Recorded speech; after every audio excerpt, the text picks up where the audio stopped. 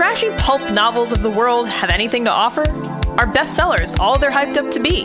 The Terrible Book Club explores whether or not you really can judge a book by its cover or its ridiculous synopsis. If you've ever seen a book and thought, ugh, who's reading this?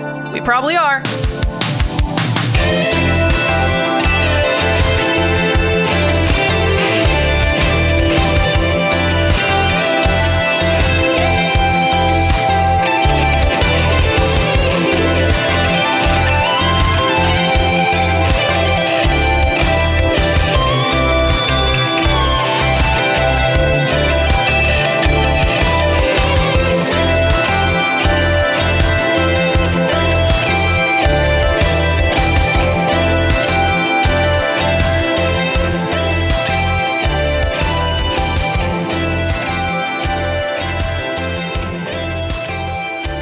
Welcome to episode 78 of the Terrible Book Club.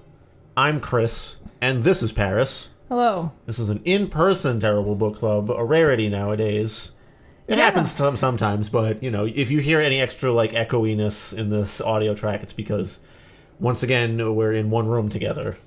Yeah, going back to our roots. I'm here to record some episodes tonight, trying to get some recording done all in one shot.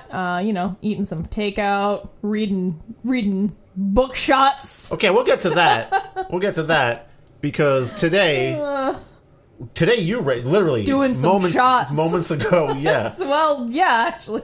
Moments ago, I read this 2 days ago. We read Killer Chef by James Patterson? Kinda? No, Jeffrey J. Keyes. Okay. So, you might be saying, Bookshot, what is that? Did someone shoot the book? Or is it an alcohol-related thing? Do you shoot the book into yourself? How does there's this work? so many ways you can interpret this. Paris, have you ever wanted to read, the back of a book, but it's the whole book? That's the back of the book? Yeah, no, I never have. Have you ever sat there and been like, man, I have only 2 hours to read a book, and if I don't finish the book in that 2 hours, I'm just going to throw it away and forget it forever. I know myself. If I don't finish the book in one sitting, I'll just never pick it up again, so I have to finish it in one go. Chris, this is clearly catered to me when I was in the 90s hit movie Read with Keanu Reeves. And I had to read a book in under 2 hours or the library would explode. Oh, yeah. I mean, that's how this all started. If you read under 1 page a minute, the whole thing goes up.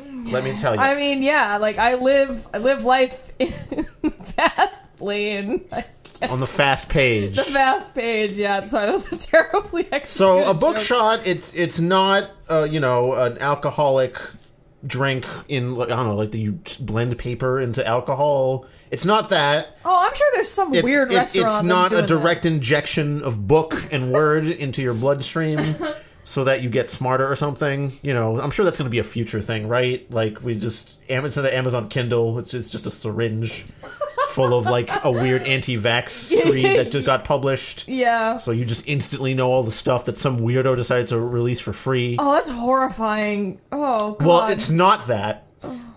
So there's a little story behind how I came upon this, or we came upon this rather.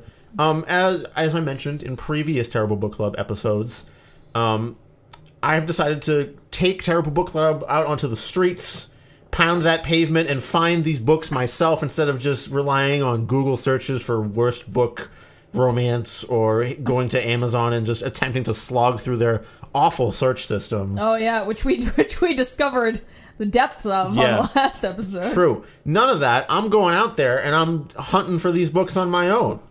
And one of the ways I decided to do this is there's a bookstore in Harvard Square called The Coop, which we've both been to a handful of times. Mm-hmm.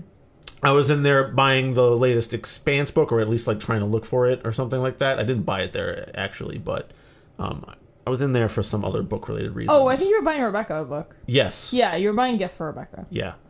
And also, I decided to start looking for terrible books there, and I was kind of just looking around at the whole fiction section. It's huge over there. This is kind of the service we're providing. There's so goddamn many book in store. Yes. How am I supposed to choose? So Chris found a very helpful bookstore worker. I physically went up to this person and I said, "Hey, you see a lot of books in here, don't you?" Oh, wow. That sounds like the start of a really bad pickup line. That person was probably terrified. No, I was like, well, I mean, you must see a lot of the stuff that comes through the shelves is how I really put it. And she was like, yeah, because at first she asked me if she could help me find something. And I said no. And then, like, I thought a minute and then I went up to her after. And I was like, actually... Helpful person. I was like, have you ever seen something come through here that you were like, who would read this? Why is this here? I don't understand who would be buying this. Yeah, like, this is an embarrassment to literature. And at first, she thought I meant, like, I don't know how this miscommunication happened, but she thought I meant, like, books with bad cover art or something. Oh. So she started showing me, like, oh, there's, like, that weird, like, claymation style that's on some book covers now, which is, like, very flat-colored, like, kind of look. And she said she hated that, and I was like, no, you don't understand. I'm looking for a book that you think, like, you really don't understand. I'm looking for a book where the inside is trash. Yes, it's the inside that counts here. Yes. Not the outside. But I did say, although a bad cover, like a really bad cover is acceptable, but not quite just bad art like that. Right. And she was like, oh, you know what? Come over here. And she brings me over. She's like, these things, you know, like James Patterson, he releases a novel like every 3 weeks, she said. Literally every 3 weeks. So he's not a person. He's some kind of alien hive mind. He's some kind of like ghostwriter, like publishing thing you can write under. And she takes me to these bookshots, which she describes as like, they're like summaries of books instead of real, like actual books. And that's indeed kind of what they're marketed as. Thank you, helpful lady, who said, I don't understand why anyone who wants to read like books is going for this. Yeah. I think she thought it was a summary of other books, but it is in fact not that. So I'm going to take you on a journey to the frequently asked questions page of the Bookshot. Well, Chris, why don't you read the back of it real quick? And because I read the back of it and I was like, what the fuck is this? Okay, it's Killer Chef.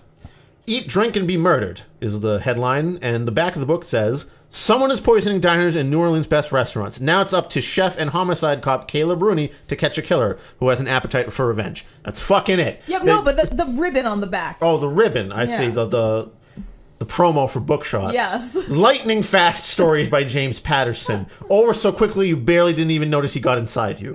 Novels you can devour in a few hours. Impossible to stop reading.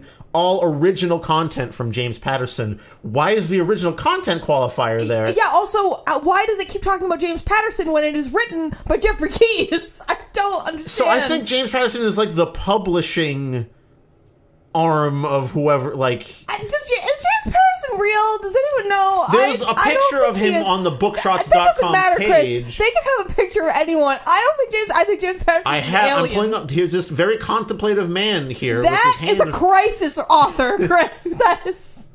Fake bookshots. Fake news. Not a real person. Okay, so let's go to the frequently asked questions pages. I'm sure people always have a ton of questions about these things. First question, what is Bookshots and how does it work? Let's face it, far too many books are far too long. They start out great, but before you know it, you're bogged down with characters you can't keep straight, mind-numbing descriptions, and meandering flashbacks. Okay, they're a little right because that is sort of what Malazan is like, but it's good. You try to resist the urge to turn on the TV or scroll Facebook while the voice in your head grows louder with every page. Cut to the chase! Just tell me what happened! Wait, so you're like all you care about is like the ending of the book? Yeah, the raw plot, fucking like... Raw I falling don't need any of these, raw climax! Yeah. I need a raw climax! I'm a reader, Chris! Just give me the climax! James Patterson's...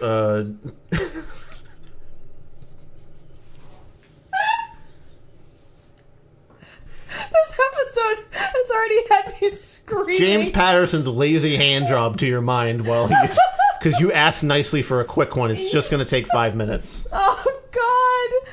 Oh, James Patterson feels your pain. Introducing Bookshots, lightning fast stories under 150 pages, more spellbinding than the latest blockbuster movie. Bookshots will keep you on the edge of your seat from the first page until the shocking finish. Yeah. Compact enough to take anywhere. I'm so fucking sick of these huge books that I have to stuff into my backpack. I can't fit any of my other stuff in there. Water bottle, gone. I'm dehydrated while I'm trying to read this book out in public. I can't believe we haven't figured out a better way to take books with us everywhere. It's almost like we need a solution. Yeah, well, it's also like an app that you can buy these things from. I don't think we had to buy this hard copy, but whatever. It was under $5, and the lady pointed it to me. I'm going to give her some business there. Yeah. Will Bookshots become full-length books as well? Ask the frequently asked questions. Bookshots are written to be thrilling reads that fit your busy life. You've got too much shit to do, and you can't come back later. Why would you come back to a book later? You've forgotten everything. As soon as I put a book down, Paris, it's gone. Wiped from your mind. It's erased. That's why so many times in Terrible Book Club history I said, well, I did read this a week ago and I completely get some shit wrong. Yeah. I know that's happened before. We have no plans to publish Bookshots originals as longer editions. Some are being developed for the big screen, however. No, please don't. The Killer Chef movie is on its way to you. Oh, God, I hope not. How about this question that I spotted? I'm sight impaired. Why do audiobooks cost so much?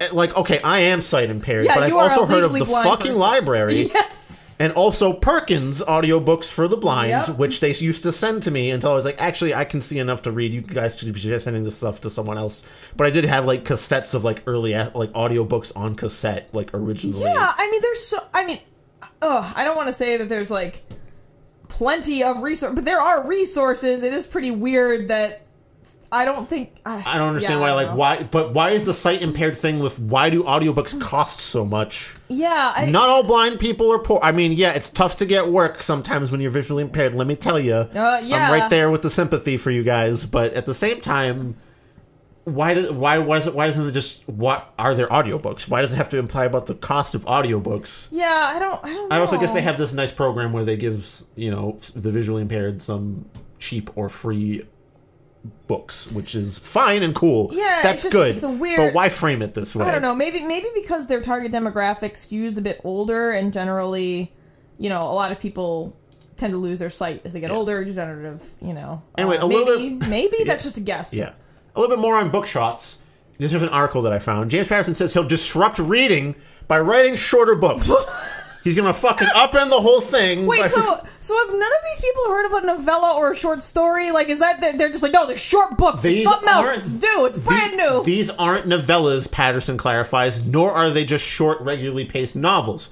Rather, he said, reading a bookshot, I almost said. Is like reading a hit movie. Fast-paced, economical, with no meandering. They're just trying to dumb down books as much as humanly possible. I just don't understand. I will say that reading this book is like reading the back of a book, but for 120 pages. Yeah, it really is. There's no depth or substance. It's pithy. They try to pull at your heartstrings with bullshit additions. Even more than that is the tendency for it to be in the middle of a chapter, it'll be and there's only one detective who can solve the case. Oh, yeah. It's Caleb Rooney, who we should start talking about because it's been 10 minutes and we haven't even talked about the content here. Fucking ridiculous. I think that it's just another example of a company trying to reinvent something that already exists. Shoot me in the face with words.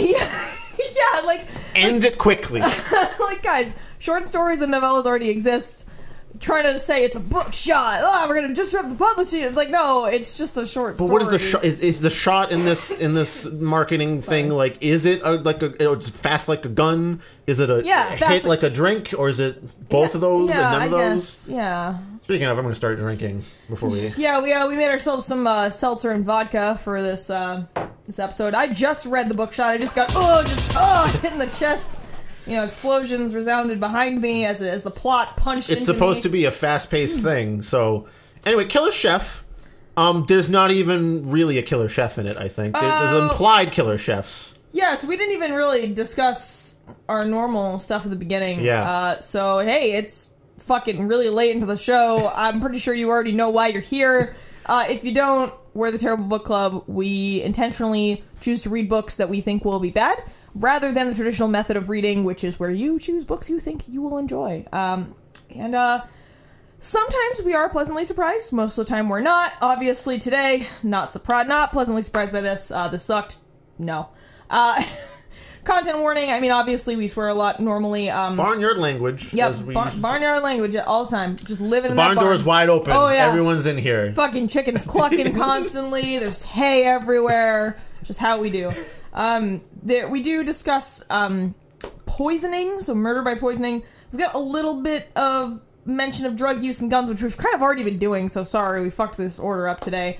There's really, really mild cut to black sex scenes, and I think that's kind of it. Because no filler, Paris. Yeah, there's really no filler. Nothing very exciting. Let you know that they fucked, just letting you know, and move on right away. I mean, I mean, if you've listened to the show before, I'm actually fine with that. I'd rather that than the Outlander brand of things, you know? Like, we want to talk about books that are too goddamn fucking long. I was in there buying an Outlander book. Oh, betrayer. For Rebecca. Betrayer. She's on, like, book 6. Now, they're the opposite of a bookshot. Let me tell you. That's what I just said. Needlessly long. The thickest of books. They're so juicy. The thickest of sex scenes. They go on for 50 goddamn pages. Let me tell you. I'm not 100%. No. I have to have my Outlander rant. Okay, so a couple of years ago, my wonderful friend Amber, I love you. This is not a shot against you, but I'm at my friend Amber. It's a book shot against her. Yeah, I'm at Amber and Scott's house, and she's just like, hey, I know you like historical stuff. Like, why don't you check out this book? And I was like, all right. Like, I had no fucking idea what Outlander is. This was maybe like 10 years ago.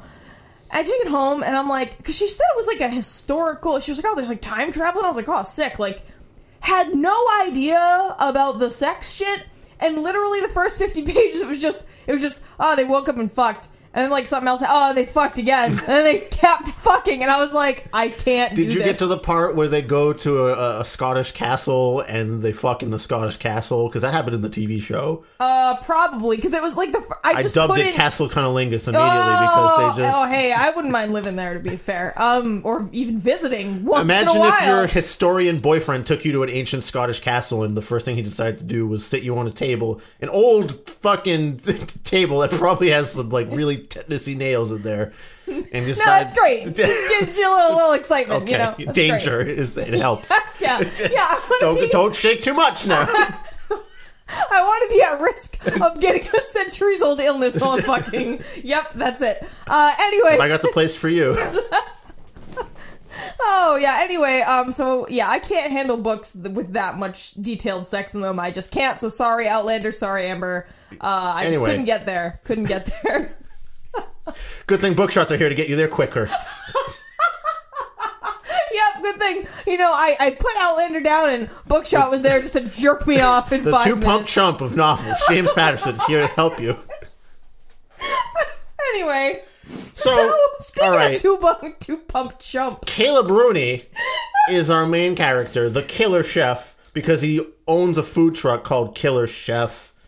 Right? That's the name of the truck. Yeah. So here's the thing. He's in New Orleans. There's a food truck. So here's the thing.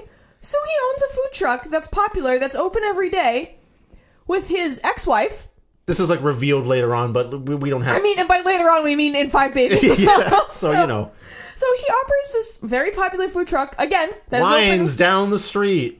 Gypsy bands playing outside. It specifically says that, I think. That word is used in the book, and I was going to talk about how it's not cool to use that word. Yes, so yeah. I know, but that's what it says. Yep, they talk about... but there's like a whole circus outside the truck, it says. Well, because it's New Orleans, so, you know, it's right down in the French Quarter, you know, it's all touristy and shit. And, so, again, all right, this man operates a full-time food truck with his ex-wife as his only partner. They have no other employees. He is also a detective. For the New Orleans Police Department, really putting double hours in, except he totally screws over Marlene, his ex-wife and food truck co-owner, by having to leave to investigate murder cases, which probably puts a fucking damper on the food truck sales. Yeah, actually, it specifically says that way later in the book. It's like, yeah, we lost hundreds of dollars because you had to go investigate this fucking murder. And it's like, okay, I guess... Pick one. Yeah, I just don't believe that any person could be both a detective and a full-time chef. Who wants to put with simultaneously two different kinds of heavy stress? Yeah. Yeah, it just seems... it makes no sense. So that immediately makes this book trash he's so to me. passionate about food. Oh, and he's also incredibly hot, by the way. And Chris, how many women want to fuck him in this book? All of them. No, you missed. There's one who doesn't. There is one who doesn't. She's like the IT lady at the police department, and she's over 65, therefore unfuckable or something. Yep. And literally every other woman in this book is fawning at him. Throwing themselves at Caleb. Bat and eyelashes. There is no such thing as a lady who doesn't want to bone down with him. Even his ex-wife a little bit. Yeah, like even though they got divorced. Like, does she have to be his ex-wife? This book would have been fine without that being his ex-wife. Yeah, I don't know. No difference would have been made, except it's just like a little extra quick way to like make it more deep than it really is at all. Yeah, it doesn't need to be there. It also makes the situation even more unbelievable, right? Because like, so you're a sexy cop chef who also runs a business with his ex-wife. Like, I don't know. It seems weird. But she likes to use your hot looks to get more sales of the sandwiches. Yeah. So, immediately this book is off-putting to me, just for that alone. And then they try to make Caleb likable by giving him a quirk. Chris, would you like to tell us that quirk? Every so often, Caleb has a nervous tick or like just a thing he likes to do, which is to reach into his pocket, which has a plastic bag of loose raw jalapeno peppers that he will periodically crunch on in such periods like during a food rush, while he's trying to think about who done this murder here, before loading his gun and like bursting into a crime scene or something. Oh, let me read my favorite jalapeno eating scene. So once again, this is a chef and detective just constantly wandering around with a bag of fresh jalapenos in his pocket that he eats. There is one moment where he's out of jalapenos, and it's like this, oh my god, I can't believe I've been caught with my jalapenos down or whatever. So my favorite jalapeno scene is when more people have died and he's trying to comfort someone who witnessed the deaths. He says, "It's gonna be okay, Mikey." Reaching into his pocket, he grabs a fistful of jalapenos, which he crushes between his fingers in rage. We're gonna get this son of a bitch. I know we will. Like, hey, you've got jalapeno juice all over your hands. Yeah, like that just seems comical to me. That's not serious. You'd be fucking also, kidding you're me. like fucking a whole lot of ladies in this thing with jalapeno juice all over your face. All right, yo, all right, we're gonna talk about the realities. Safety first, Paris. This is a PSA. If you're having hot, spicy anything, wash your goddamn hands. No, but like wash your hands so well that your hands are bleeding and raw because you wash them so good, Paris. Dude, like, all right, so they're painting this like sexy detective guy. By the way, he's also fucking everyone related to this goddamn crime. He goes home with two women. Yeah, two women that have like an ex-boyfriend that was murdered by poisoning. Because here's the thing, just so we can set this up really quickly. People getting poisoned at restaurants. They're eating dinner, all of a sudden they just fall over choking dead. Those are the murders. There are three times. Three sets of couples of heterosexual couples, men and women. That's it. Like, you don't need to know anything else about the plot. Continue with our PSA about and so like spicy fingers. So this guy walking around with raw jalapeno fingers all the time without gloves, like, I mean, these poor women. All right, I have been this poor woman in my lifetime.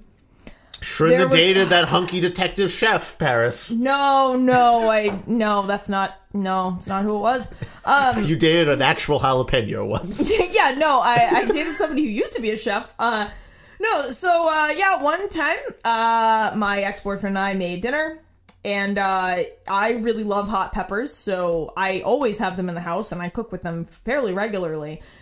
And, we thought our hands were clean, and, no, I cannot tell you the agony of having jalapeno residue on your vagina. It is the fucking worst. I have never cried so much in a shower before. That's what the title really means. The killer chef. He kills you by.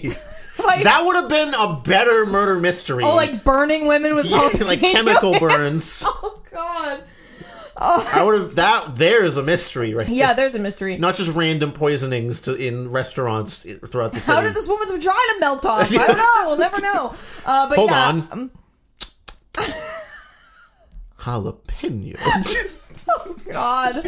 But no, seriously, that shit was excruciating. Wash your hands if you're having spicy food. Dude, that was a nightmare. Or at least, I don't know, eat more spicy food when you're single, I suppose. But even then, that's dangerous too. Yeah, I've got jalapeno on my nose and my eye. Oh, this man is walking around at all times. Yeah. Jalapenoed up. Yep, all over. There's no mentions of hand washing ever. Nope. No gloves that I don't even think when he's handling food in the food. I think at one time they mentioned gloves once, but mostly. Yeah, so I don't know. He's just rubbing jalapeno juice everywhere. Like, what the fuck, dude? This makes no sense. On women, crime scenes. Yep. Yeah, like these poor ladies. Anywhere. Oh, man. Anyway, Detective Hunk Chef. Probably should have put a disclaimer at the beginning that I was going to tell people I got jalapeno juice in my vagina. We're going to talk about it. Well, maybe we do our best with these content warnings. Maybe we'll do a Paris of the Future is here to tell you that. It's always a free-for-all over here at Terrible Book Club. That's including the barnyard language, I think, caveat. Yeah, so yeah, just be prepared. I mean, yeah. And this is a public service that we're doing for our listeners. No, I'm serious. Like, you're like, I washed my hands twice. No, keep putting in some baking soda, scrub that shit with sand. Bury your hands in sand. Yeah, anything to get all that residue off. Just don't. Okay, anyway, back to the bookshot we have before us. Yes. There's really not a lot to be done here because there's not a lot up here. Let's focus in on jalapeno in the pocket to begin with. Like, how many do you have? He seems to have a lot of them. Yeah. It's not like he's got 2 or 3 and he's like nibbling on them throughout the day. He's popping them whole hog. Right. So how many could you possibly fit in your talking fucking about pocket? the zing all the time and like crunching in on everything. I think he's doing them whole, like stem and all, because he never mentions like him throwing it away. Maybe that's the filler. Maybe he's pre-stemmed them. Yeah. He is a chef. He likes to have fine dining in his pot. The fact that it specifically says something, it's like a plastic bag. I think it's supposed to be a Ziploc bag. But to me, it's just like a CVS bag. Yeah. He's just like a grocery bag spilling out of his pocket. It's like, hold on. Detective, are you alright? No, I gotta have a jalapeno. Just hold on a second. It's just such a fucking weird thing. It's a quick quirk to give his character more character than hot detective chef. It is silly and unbelievable. Like, it does not make any sense. Crushing it in a rage is particularly that was great. Cheesy in a way. Did it. he hear the term jalapeno popper and like completely misunderstand? Yes. Yeah, whoever wrote this was like, oh, jalapeno popper. Oh, it's like when you have a pocket full of jalapenos, you eat them, right? And somebody was like, yeah, Keys, that's it. Yeah, whatever. Can we also talk about his, like, biscuit recipe that he makes in the morning after? He spends an evening with, the first crime scene he goes to is at his friend Patsy's restaurant. His ex-girlfriend? Someone he sleeps with sometimes? Seems like a fuck buddy to me. Yeah. And he goes to a restaurant because 2 people got poisoned there. And she seems all torn up about it and a little drunk. So he's like, let me drive you home. Eats jalapeno, burns her. And in the morning, he's like, let me make it up to you. That's not in there, but... Yeah. I'll make you biscuits filled with jalapenos and raisins? Yeah, it just sounds gross. A raisin jalapeno combination? I don't know about that. Yeah, I get the spicy sweet, but not those 2 things. There's like spicy wines, right? So I guess like old grapes. No, it sounds bad. But so some other like weird things that make no sense. So actually the night in question that we were just describing, so he's working with his ex-wife at the food truck. He gets a call and has to go to this crime scene during the dinner rush. And his ex-wife is like, God fucking damn it, not again. I gotta fucking do this all by myself. And he's like, oh, duty call. Sorry. Love you too. And by the way, he and his ex-wife still say they love each other to each other. It was an amicable divorce. Amicable divorce. Good. You caught yourself before I know. I did. Sometimes I say word bad. It's okay. We all say word bad sometimes. Yeah, it's just a little weird. I personally cannot imagine that scenario, I guess, is my point. Sure, it can happen. Yeah. But in any case, he still is a dick. Yeah. So he's of the highest order. Sorry, I gotta go deal with this crime, which is fine, because, it's okay. A crime is more important than sandwiches, sure. So he goes to the crime scene. He's there for maybe a couple hours, and then he's like, oh, I'm gonna go home with this girl I'm gonna bang and not go back and help Marlena close the fucking truck down. Yeah, she even calls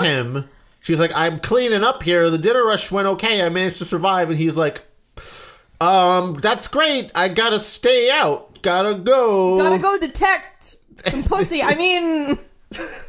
And so he goes home with Patsy, although they don't actually fuck, they just sleep together.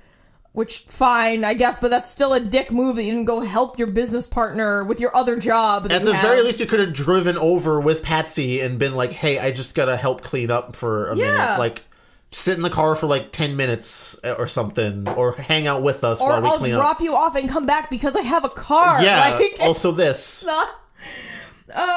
Yeah, so the main character just kind of sucks. Complete asshole. And he's made out to be, like, the guy you're rooting for the whole time, and it's like, no. Because he's sexy, and he's a detective chef. He can balance these two jobs that... I'm assuming he's doing, like, gangbusters on the business side, because lines out the door, or rather down the street, because there's no door on a food truck. But... there are doors for the staff to get in. You're not entering to order food. No, that's true. But anyway, like... Also, he's so hot, he changes in the street. Yeah, like, it literally talks about him just, like, taking off his food truck gear.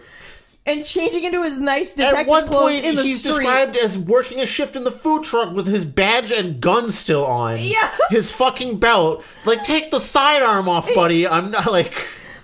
Yeah, I don't know. I don't think this is the thing, but something about bullets next to hot oil makes me nervous. Well, it doesn't make any sense. Like, you could take the gun belt off. Yeah, you really could. Lock it up in the car or something. I don't know. Throw it in the fridge. Yeah, something. Yeah. Just hang it up on the wall. I would feel kind of threatened if I walked up to a food truck and I was like, "Can I have a raisin and jalapeno biscuits?" I'm sorry, I don't. Please don't. Please don't shoot me. There's some other weird things, like he talks about how owning a so let me get to the page. How owning the food truck is like, I don't know, he thinks he's like a super cool guy because of it, and he says, Caleb used to fantasize about opening a real restaurant of his own someday, but he's gotten used to the speed and street cred that comes only from running a hoppin' food truck.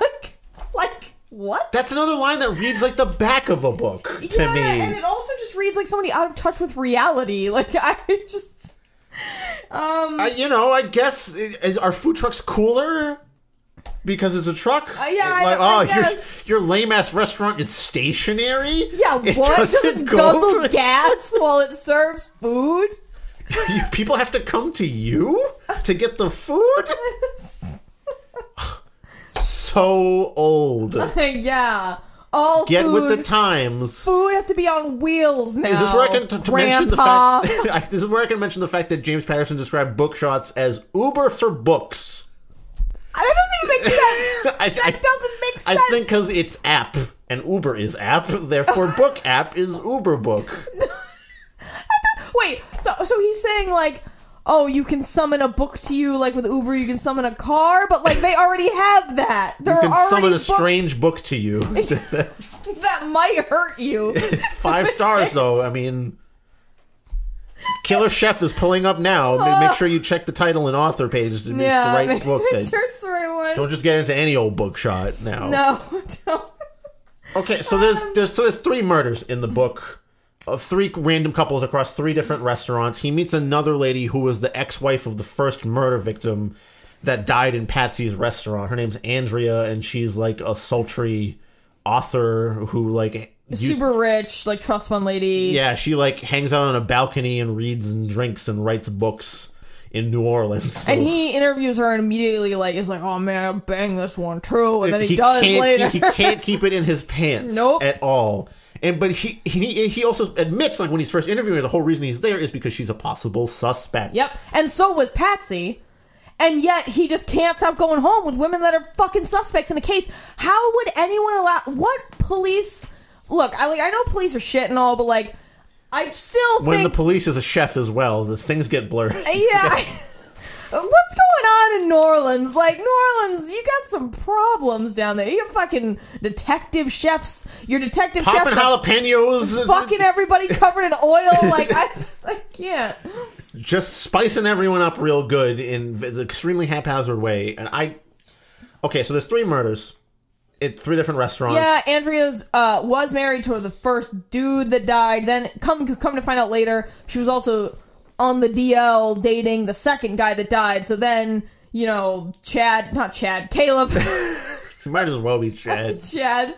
Chadlib is like, oh no, maybe she really is a suspect, but like she wouldn't be telling me this if she were the suspect, right? Oh, I better fuck her to make sure. Yeah. And he fucks her.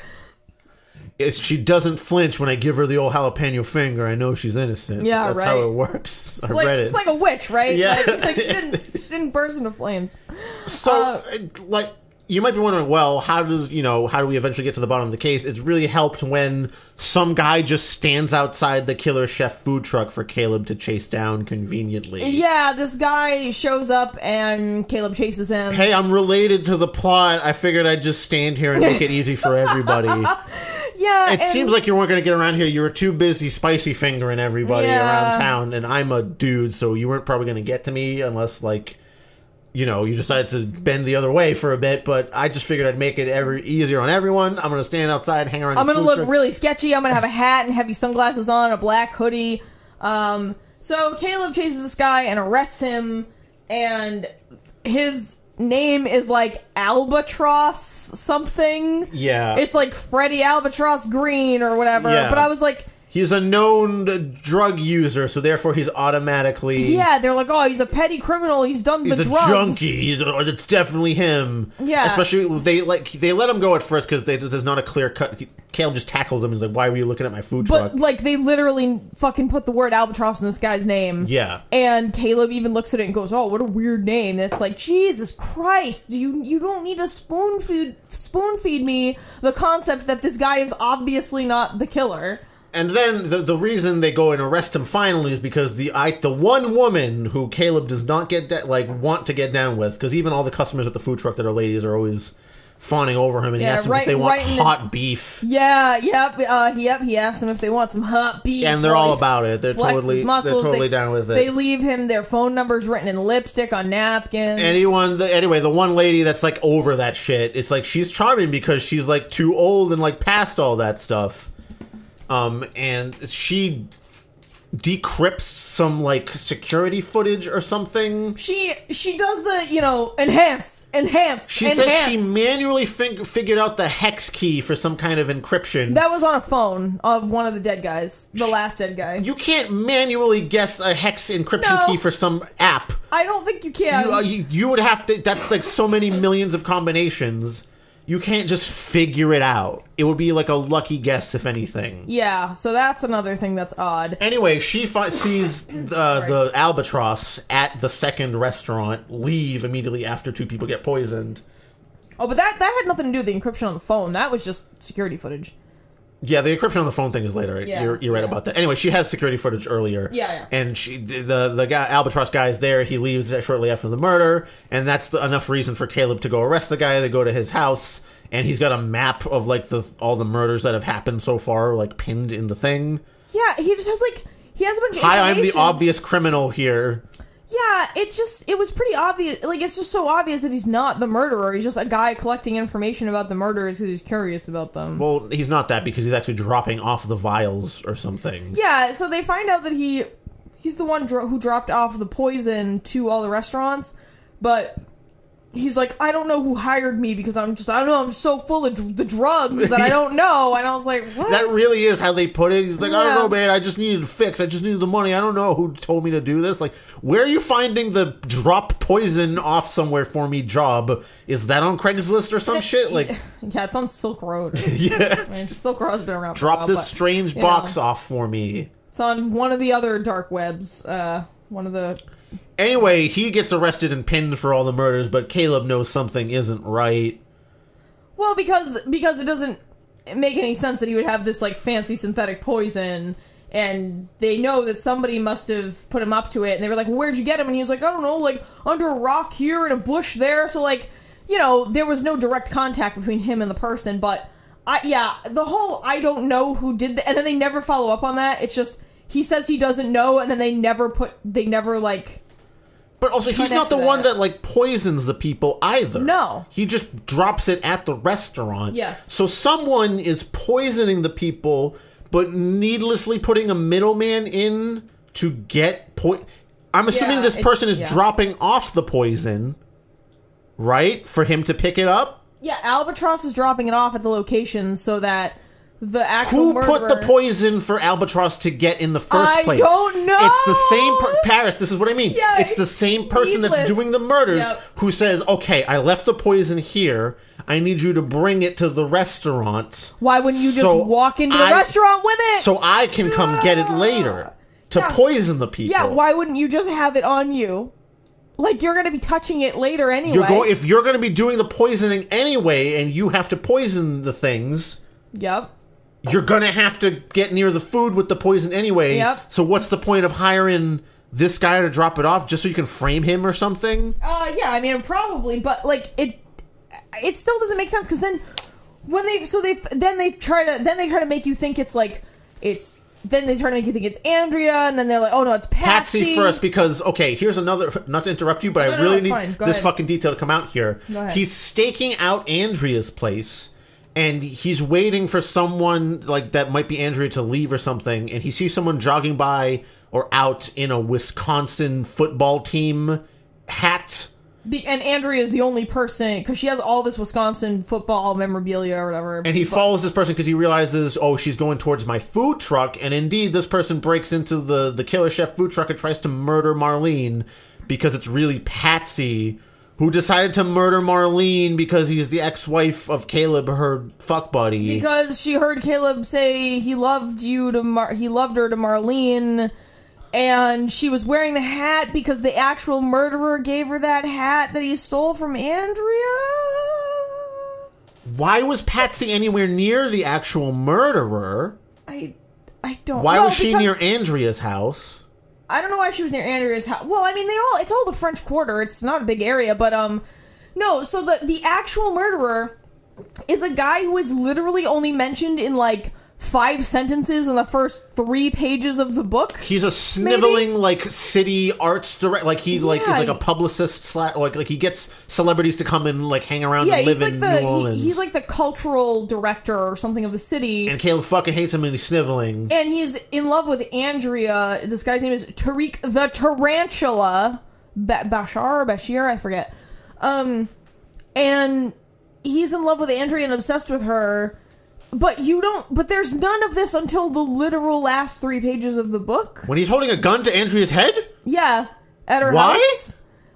I don't know, because it's the classic scene in all those movies where the good guy gets to the bad guy right in the nick of time. If he did all these murders because he loved her, like, did she reject him and he was like... No, I don't... But they dumped Andrea too, so it's not like he's competing with them. Yeah. He's killing them because they hurt Andrea? Or because they fucked once? Or something like... I don't think she even had sex with all of them. I think she said, like, I went out with them. Yeah, because the last guy, I don't even think... did she even fuck that last guy? Yeah, no, she went on like 1 date with him. Oh, yeah, that's right. Yeah. So, it's very unclear, and then... at the end, Andrea's like, oh yeah, I guess I should have known when I got all those love letters from a creepy fan... and they were all signed like the Tarantula, and it was like, well, if there's a guy in your town called the Tarantula, why didn't you put that together? That's kind of weird, especially since you know Tariq. Yeah, because you didn't just meet him for the first time. No, and it just didn't make any sense because he is literally, like I said, literally mentioned for a few sentences at the very beginning of the book. And they just talk about how he's like, sniveling and annoying and, gets in the way of police business when it involves celebrities. And then there's literally nothing about him until the last 2 pages of the book. My god, it's Tariq, because we have to have like a cheap Law and Order twist on this thing. Yeah. Where it's not the first person, it's also not Patsy, who just was there to like momentarily have a cat fight in front of Caleb so he can be like, yeah, hot. Yeah, but except which he really is kind of like for a second, I think. Well, except she brought a fucking knife and was going to actually stab Marlena. And Patsy doesn't face any punishment, even though she does this in front of a New Orleans police officer. Yes. He's like, that's fine. You ladies always fighting over me. How about you try to stab her again? That was kind of hot. Yeah, actually, and we can wrestle and stuff, and I'll grab your boob or something. Let's just rub jalapeno juice all over each other while we're at it. Yeah, you know how I like it.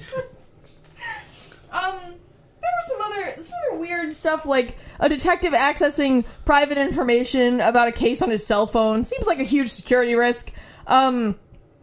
They do the creepy thing where they only describe people of color, and they describe their skin as like something like a delicious food. That's gross. That happens in this book. Some other tasteless lines like, quote, sweating like hookers in church, really tasteless. Like we talked about earlier, they also use the pejorative term for Romani people all over a couple of places in this book. That's that New Orleans flavor. Yeah, I was just racism. Like, I was just like, Jesus Christ.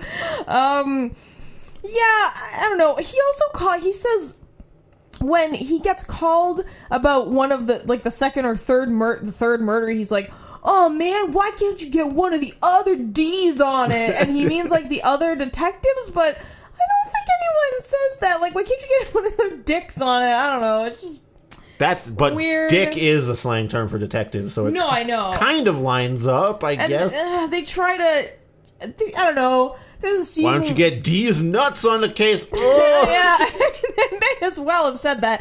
But they also use a SWAT team when they go to arrest that petty criminal, and that makes no sense. You wouldn't have a fucking SWAT team. I guess they had the budget, and they were like, well, we bought all these bulletproof vests and assault rifles. Gotta use them on this Bookshot somewhere. I don't know. It's just to make it cooler, I guess.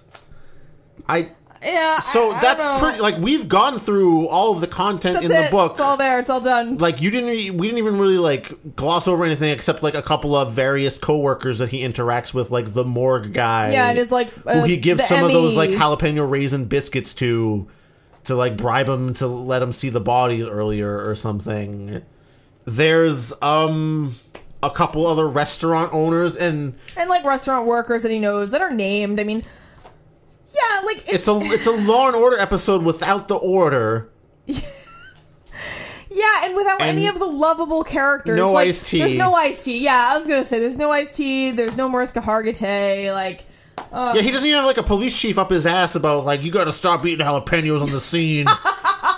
Rooney. If I get one more call about a weeping eye, I'm gonna have your ass, Rooney. Like, you know. Give me your gun and your badge. What do you mean you left him in the food truck? Yeah. What do you mean you served him on a po' boy? We can't keep doing this. Yeah, and then there's this... Does this sandwich taste bullety to you? No, but these fries are awfully badgy. Yeah,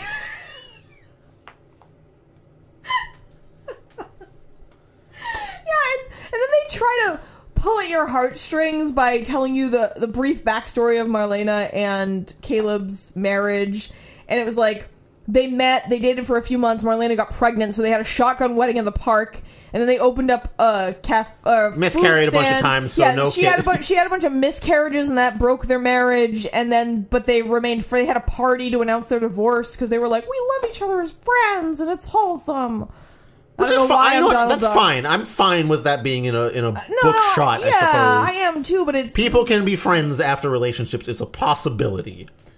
I agree with you, and I think it is a possibility, but that you would then go on to run a business with them and still tell them that you loved them, I feel like is... While they routinely fuck off and leave you with all of the work at the food truck business, and they come in and just reap the half of the profits while they're out fingering other ladies with their jalapeno fingers. Yep, and not even like really half-assedly solving murders. And then at the end, you kind of like invite him for a threesome with one of his new girlfriends. Oh, no, I don't know. Let's read that last sentence and see how we feel about it. It's him and like Andrea, right? Who's like... Hang on. Let me How does Andrea get away with it? Wait a second. For the second time in an hour, Caleb holds a woman in shock. But this time, he needs the comforting as much as she does. I can't believe I didn't see it sooner. Tariq has access to every kitchen in the city, and he knows every bit of gossip when it comes to the rich and famous. Every debt, every feud, every affair. But I don't understand. Why did he fixate on you? Andrea's holding him tightly. I saw him at parties, and he'd read my books. I used to get fan letters from a stalker, always signed The Lovin' Tarantula, but I never made the connection. He and Monty once had a public battle over some luxury apartments Monty refused to knock out for public housing. I never thought it would come to this. Marlena rushes into the room, now filled with police waiting to... Sounded like Marlena was filled with police. I got all these cops in me. Can you help me out, please? So full of blue. Never a favorite with the New Orleans Police Department, Tariq has been handcuffed and unceremoniously thrown to a squad car.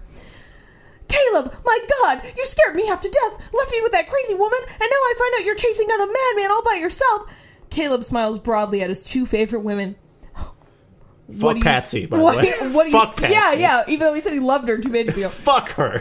What do you say when all this is over, I whip us up a couple killer sandwiches and we go listen to a little jazz? Marlena smiles and nods at Andrea. I think that sounds like the perfect end to a crazy night. Yeah, they're gonna go have a threesome. Yeah, you're right. She smiled and nodded at Andrea. And, yeah.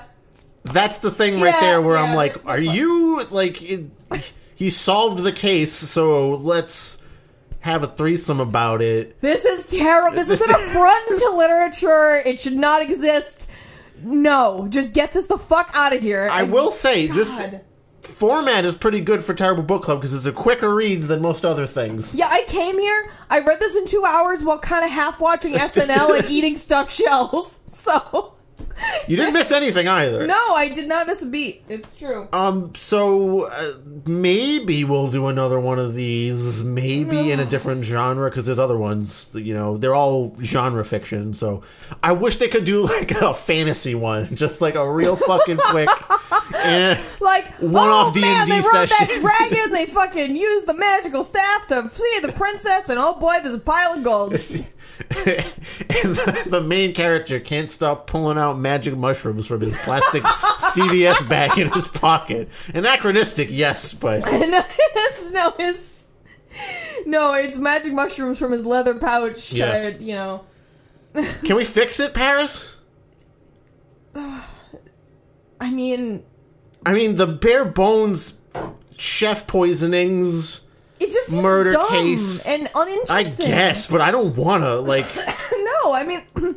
Like I said, it's not even a killer chef. No. It's like a city arts liaison. Yeah. Killer city arts liaison. Yeah, it's just really lame. It's all really lame. And the main character is so hateable, and it's not even intentional. That's the funny thing. It's not like at least the Silent Patient, where you're meant to hate the main character, or I mean, there are any number of books like that. Though I did not like the Silent Patient. At least it was aware that it was trying to make the main character hateable. This book thinks it's making a good main character, and it's making a horrible Horny detective asshole. chef is just spicing everyone up all the time.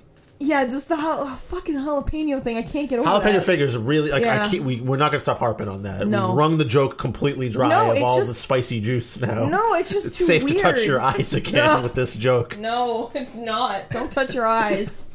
Don't touch any I genitals. don't want to fix it. Even if I can't fix it, I really don't want to put in the effort to try to fix this thing. No, because this fucking author, or this crisis author, this man who does not even exist, the entity known as James Patterson, does not need or whatever money. Keys. Yeah, maybe Jeffrey Keyes needs the money. I don't know, man. But, like, you can write something better than this, I'm sure.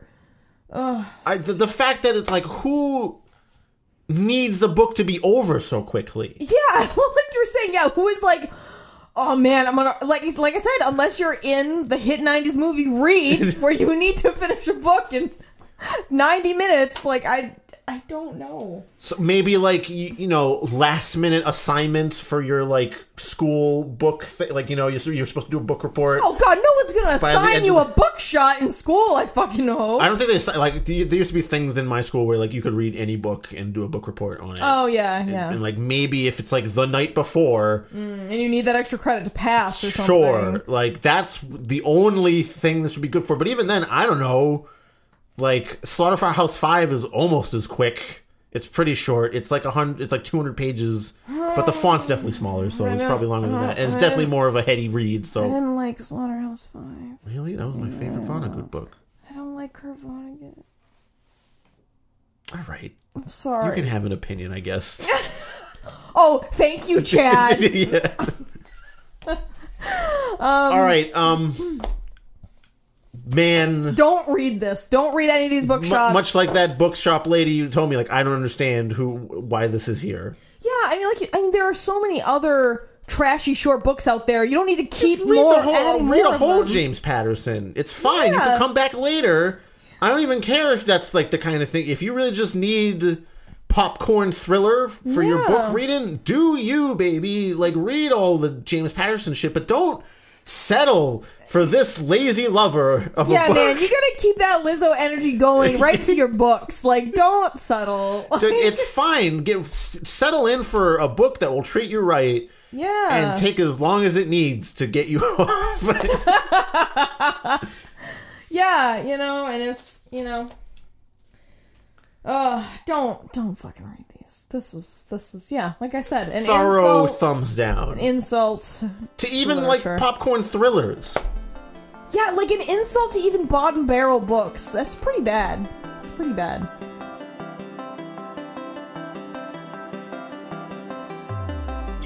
This is the Ghost of Future Paris, here to pose a question to you.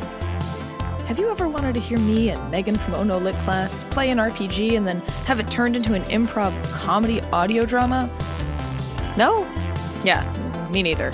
But it did happen and does exist, so if you want to hear that, you can head over to the Rolling Misadventures podcast and find the episode entitled Bear Animator. Yes, I named the episode, and yes, it is exactly what you think it is. Ghost of Future Paris out.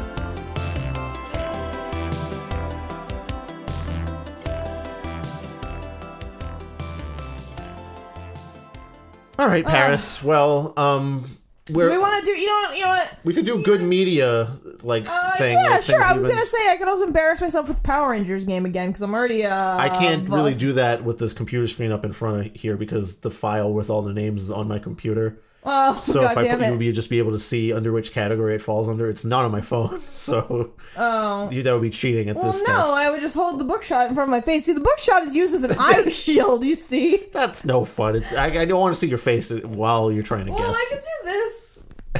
You can still see Laura half my Listeners face. can't see Paris just like sort of lampshading her eyes with the book spine. Yes. You can totally peek under there. No, I can't. It's fine. My vision is We're going to do bad. the good media segment instead. Okay. Because I lost my life last week to Fire Emblem 3 Houses. And then before that, you lost your life to The Expanse. Yes, I read the 8th Expanse book, which is a book which I suppose I should talk about. I loved it, actually. It was a very action-packed, fast-paced segment of the Expanse series. I can't wait for book 9 now. I waited until the paperback edition of this book came out because I wanted to match with all my other books. I'm probably going to listen to the audiobook of book 9 because I want to find out what happens. Expanse isn't super deep. I also binge-watched the TV show on Amazon. Also pretty good. Worth a watch if you don't want to read the books or, but I like the books a little bit more, of course. It's good stuff. And then Fire Emblem 3 Houses was the anime school teacher game that I played for a whole week. I lost 53 hours of my life to it. Chris, that is I was absurd. Almost late to a dinner with my girlfriend because I was in the middle of a climactic battle and realized I had to go catch the bus down the street. You know what, Chris? First it was Shameful. a turnip, now it's Fire Emblem. Shameful. You're losing some boyfriend points. I was on time. All right. And I still told her about it because I wanted to explain to her why I was like slower in returning text messages. I'm sorry, but the Black Eagles needed more tutoring from me. It also really got me because of the teacher aspect. I'm doing more lesson planning in this game than I was. No, that's a lie. I do a lot of lesson planning for my guitar students. But it kind of, I don't know, scratched that weird itch that I have as a teacher person, I suppose. And it was a little Persona-y. There's also a crossover Persona and Fire Emblem game that I almost bought, which I think is going to be my next video game hole I'm going to fall into. Oh, boy. So we'll see how that goes later. But that was my good media. If you like strategy RPGs with anime characters in them that has decent voice acting, try Fire Emblem 3 Houses. And if you like sci-fi books, I thoroughly recommend the Expanse series. It's real good stuff. Paris, what have you been up to with media lately? Well, I finally finished Memories of Ice, book Hooray! 3, the Malazan series. It's now a memory. You know what's funny is Chris sounds so joyful, but he was actually pissed because now I want to read the next book, House of Chains, and that means he has to fucking read it. I don't have to read shit, Paris. You You can't said- force me. Well, I've already recruited a friend, my friend Ashley, to start reading the series, and she's almost done with Gardens of the Moon. So guess what? Now you got two of us. Now I have to fucking talk to someone else about Animander Rake, the dragon person. No, I needed someone else to bitch to because you were like, I don't want to read House of Chains. And I was like, fine, I'm going to make someone else read Paris, it. there's 50 million things happening. They're all very disparately connected. I know, we're proving Bookshot's right now. Kind of. No, I love Malazan. I did. So I will say book 3 good. was my favorite Malazan book because there's like a bunch of death metalist crap things happening in there. Like weird creature that's constantly hugging you and torturing you with its hugs all the time. Oh yeah, there's those two sentences. The that I can never get like back. the battle scene where they finally get to like the leader of the army and he's like amongst like a bunch of skinned people in this like dining room in a castle. Yeah, there's like weird cannibal army and stuff. There's also the front line of the army who fuck people who are dying to get their By the way, spoilers for Malazan Book 3. I mean, I feel like you learned that stuff within the first couple hundred pages, but that's the kind of stuff that's going on in Memories of Ice. And then House of Chains starts throwing more stuff about the tarot deck or something. The deck of dragons. Sure, I read the Malazan books like 5 years ago, Paris. All I remember from those is Quick Bennett's cool, Tattersail is cool, Whiskey Jack is hilariously cliche, magic is a place.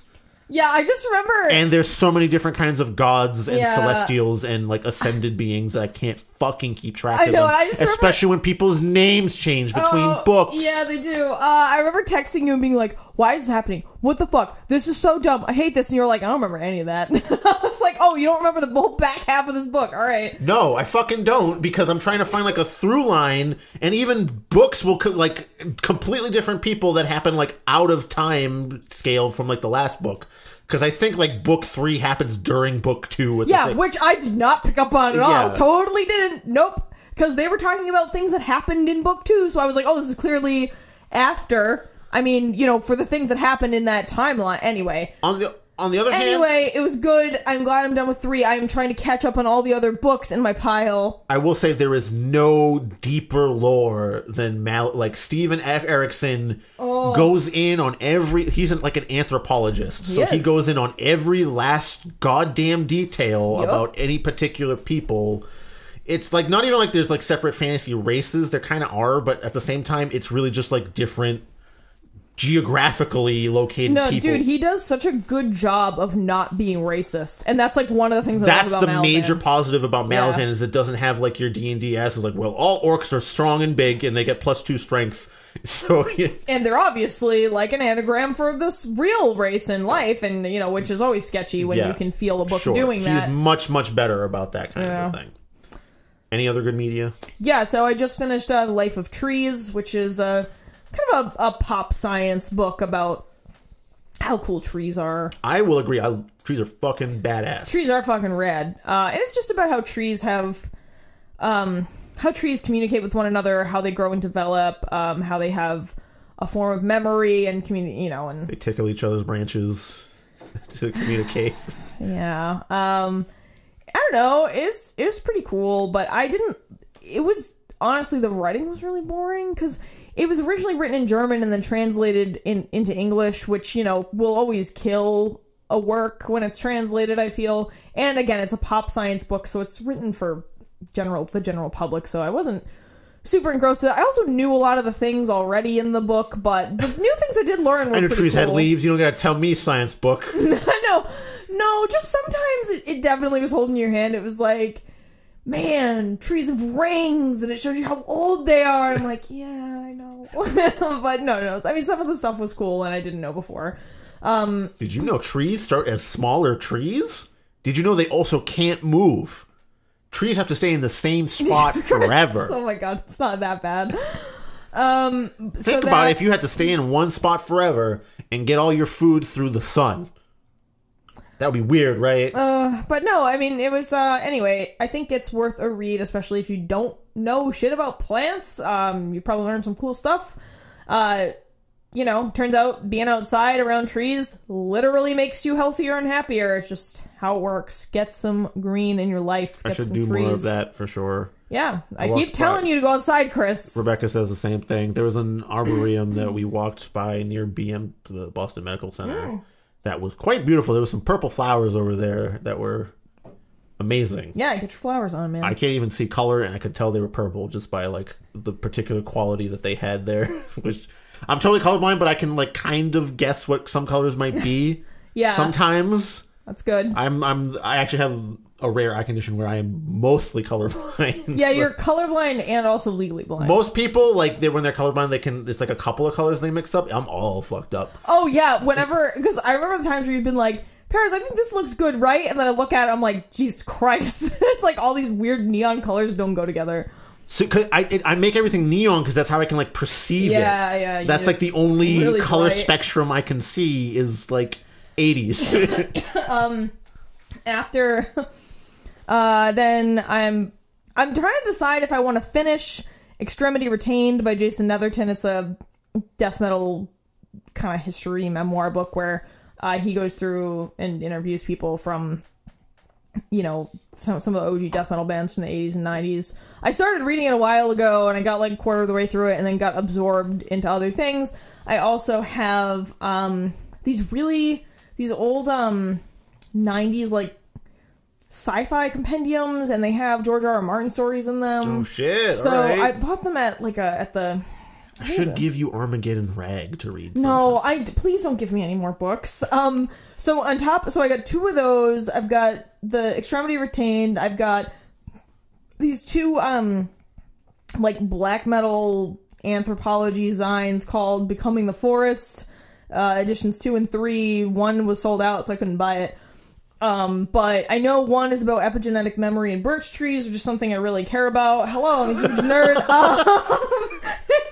Hi. I run an Instagram about epigenetics of birch trees specifically.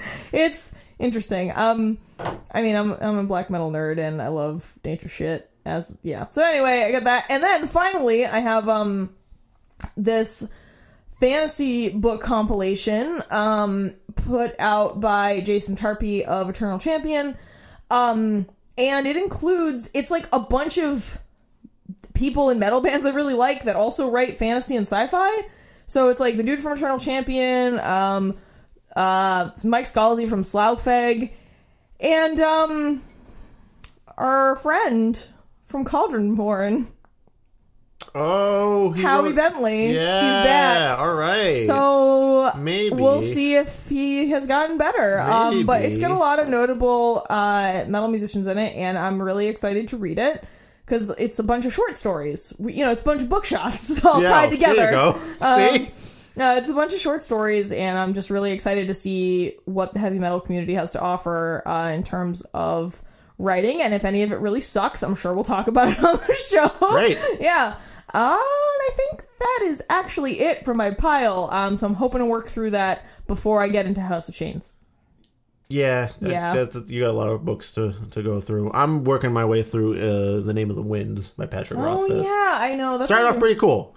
But yeah, if you ever have a free spot, I would really like to see your opinion on Armageddon Rag. I actually think you'd think it was really dumb. Oh, probably. Because it's George R. R. Martin trying to write like superheroes, right? No, that's Wild Cards. Oh, yeah. Armageddon Rag is about him talking about like a 70s heavy metal band writing songs about like the end of the world. Wait, so it's Chris, it's fucking that book oh my god, the book we read with fucking, oh god, I can't remember. Dark Star? Yes! Is it just the better written version of that? Yes. Oh no. Yes, it's George R. R. Martin's Dark Star. No. That is a and I honestly only want to give it to you so I can get Paris renditions of the lyrics of the many songs that George R. R. Martin. You just want me to sing them to you? Yes. If nothing else. Speaking of singing them to you, music, because since we're talking about good media, I was introduced to like an older 70s rock band that I didn't know about before called Big Star. And I really like them. So if you're into, I don't know, I feel like 70s rock stuff, if you're into like, not that Rush and Yes are super similar to this band, but like... No, you gave me one track. It's pretty around. Yeah. If you like Rush and Yes, that you'll like Big Star. Yeah, I was just like, oh shit, I'd never heard of this band before. My friend Peter told me about it, and I was just like, how have I never heard this band? And the record that I listened to, I think it's just called Number One. I think. It actually if y'all remember the show That 70s Show, the theme song is a cover of a Big Star song that is on that record. Oh shit! Yeah, and so it started, and I was just like, "Dun-dun-dun-dun-dun, hanging out." down Really? the street. Really? Yeah. Yep. Holy shit! Yep, it's a Big Star song, and I was like, "Fuck! How did I know?" I felt like such an idiot for not knowing what this Like that fucking opening riff hits, and like, oh shit, is it Eric and Donna gonna show up? Yeah, so I don't know. They were just really cool, and I was like, wow, I can't believe I didn't know about this band. So I'm just passing that on to y'all. Trying to think if there's any other music I've been really God, I've just been on a fucking. I cannot stop listening to The Uncanny Valley by Perturbator. I don't know what it is that has been. Perturbator has like been. I didn't realize you were like a synthwave person like me. I like synthwave. Yeah, too. No, it's fine. It's synthwave is just like my getting shit done at work music. Like Perturbator specifically is generally what I listen to when I'm like, oh god, I need to like merge a bunch of records in the database or do a bunch of database maintenance. I just have to do like a bunch of mindless tasks. that fucking like eighth note bass line, like yes, exactly. Yes, when I'm like just sitting there deleting queries by hand because I'm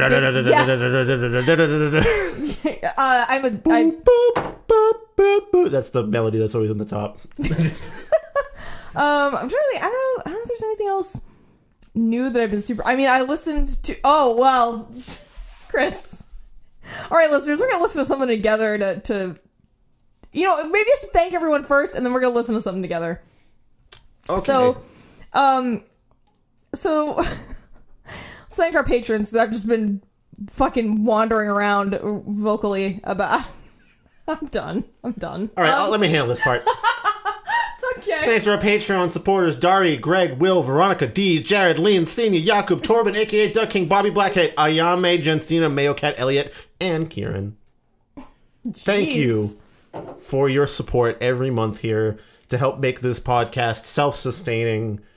We file taxes. Yeah, I did our fucking taxes. Because of you. Yo, we only lost $27 last year. Great, honestly. Yeah, actually, that's fine. Fantastic. Because if I don't have to report profits to the IRS, everything is golden. Yeah. So thanks. Fair enough. If you want to help support the show, you can subscribe to us on YouTube. We got a YouTube channel where you can leave a fucking boneheaded comment under this. Could someone please leave a nice comment? Someone did. Someone said Big Chungus says Bernie 2020 under the latest one. So I appreciate you, sir. Yes. I appreciate you, sir. Or ma'am, or them. Yes. Ma'am? I actually recently started cutting out sir or ma'am out of my vocabulary. I used to say that all the time to service workers, and I realized that's kind of fucked up, actually. Yeah, don't do that. Because I've definitely misgendered a person or two. Yep, don't do it. That's bad. Good. I'm going to stop doing that. Yeah, fuck that shit. You can subscribe on YouTube and leave a comment about how I'm an idiot for doing that. Because that's the quality of YouTube comments we've been getting, except for that one person. You can become a patron and give us money to keep doing this. And if you give us money, you get access to us watching movies. So you get like a Mystery Science Theater track. You have to find the movie yourself. But we recently watched The Art of Racing in the Rain, so that's there. One of our Lost Book episodes. Yeah. So if you didn't get a chance to listen to that, you can go around the track one more time with us. With a dog in tow. We also do video specials once in a while. We got to record one soon. But there are 5 actually up there. There's a lot of content. So if you give us $5 or $10 a month, there's plenty of content you get access to. And you can also give us a book to read that we'll read for you. So. Yeah, once again, putting out the call for more patron recommendations. We actually 2 people recommended the same book simultaneously, which was hilarious. Okay, so that's definitely happening. Yeah, Kieran and Dari, y'all are on the same wavelength. You all both messaged us like the same day within like 2 hours of each other with the same book. And I was like, whoa. Mind meld of fans happening now. Yeah, I know. So yeah, you can become a patron. You can share the show with someone or tell someone about it. Hey, I got this show where these 2 barnyard animals curse at each other about books that they didn't like. Yeah. If that sounds like a thing you can sell someone, but by all means do it. Or you can just rate or review us on Apple Music, podcast, anywhere. You can find us on Twitter. On the wall of a bathroom stall. Oh, yeah, I want to be on a bathroom stall wall. Someone make that happen. Yelp. Yeah, Yelp? Better Business Bureau? I don't know. No, Chris, don't. Call into the Phantom Gourmet. Chris cannot read copy, and we are hearing that right now. Just avoiding the script and just saying weird shit. You can also contact us on Instagram, Facebook, Twitter, Goodreads. You can send an email to terriblebookclub@gmail.com.